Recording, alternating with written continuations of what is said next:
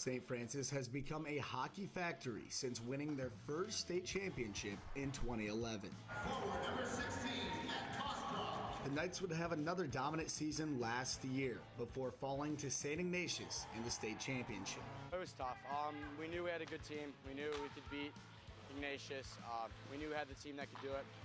And to get down there and be in the position we were in and to not capitalize is just heartbreaking. You still think about it today, and it's in the back of your mind. It's just not a good taste in your mouth. Going last year and losing like we did, it was difficult, so we want to go back. We're ready, I think. Now the returning players and coaches are using that loss to fuel their playoff run this year. Except now, patience is key. Well, a lot of it is we take one game at a time. We just try and take it one game at a time. I think last year we might have, looked ahead a little too far. Now we're taking it, day by day, practice by practice. Meanwhile, head coach Chris Varga has led the program to 2 state championships, and he remembers the Knights' last title in 2015. Oh, anytime you can win the last game of the year, that's something special. I don't know, everybody has their own interpretation of it. We've only had one kid on this team that has won states with us, and that's Matt Barrow. He won it. He got the game winner as a freshman 4 years ago. It was really cool cheering all those guys on. I was good buddies with all those guys, and it was a lot of fun. My best friend and cousin, Matt, he was on that team. He scored the game-winning goal. Never hear the end of that one. That was my freshman year.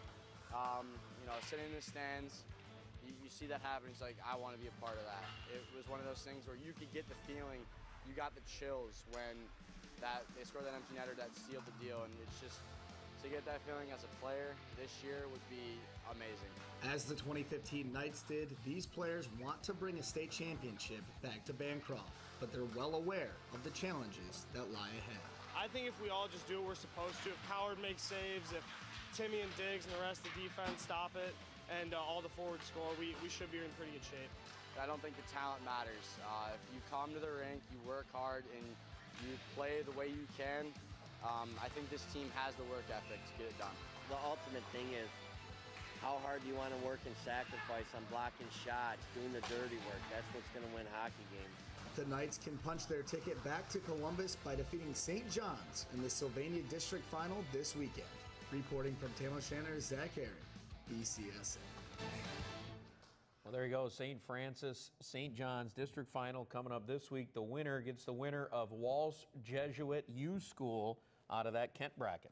So it's a good matchup for the winner of the Sylvania District. We'll see if the Knights can make it 4 in a row. St. Francis, St. John's, offense, defense. How do you see it? You have to stop this powerful St. Francis team from scoring. So Cole Kestner, a lot of pressure is going to go right back onto him. If it's a 1 or 2 goals for St. Francis type of game, St. John's has a chance.